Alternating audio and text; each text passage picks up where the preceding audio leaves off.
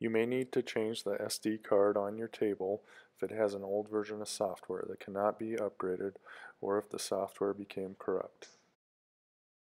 Please make sure the table is unplugged before changing your SD card.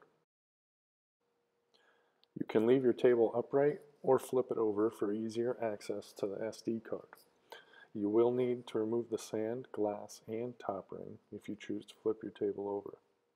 If you leave the table upright, it will be easier to access the SD card if you lift the table onto a counter or other surface.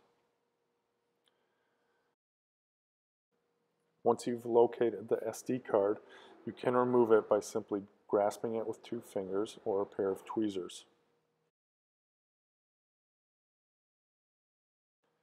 Pay close attention to the orientation of the metal contacts on the SD card and carefully insert it by lining it up and pushing it into place.